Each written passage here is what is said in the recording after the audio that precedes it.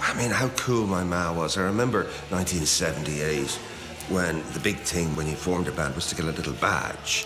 You know, those little button badges, which are still hip 40-odd years later. And we had one that said the Virgin Prunes are, A-R-E. And she said, will you, those badges you and Googie wear, will you give us one? And I says, why? Oh, they're all talking about me in Super Grin.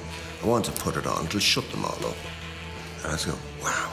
Like, this woman, probably in her early 40s, putting on a Virgin Prunes badge, basically doing that to the nosy neighbours. She says, but she didn't question anything I asked for. I says, Ma, I want a 4-yard skirt. Googie wants a pencil skirt.